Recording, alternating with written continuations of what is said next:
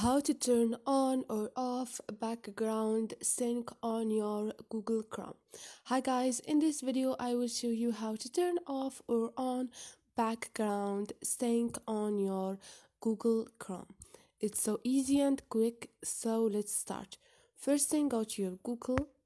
Now click on those 3 points up there and click on settings. Scroll down and click on site settings.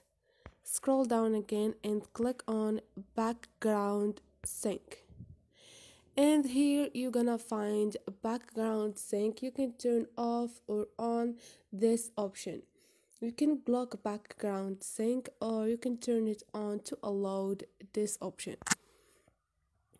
So this is it guys, hope this video was helpful to you, and if you liked the video don't forget to subscribe and like.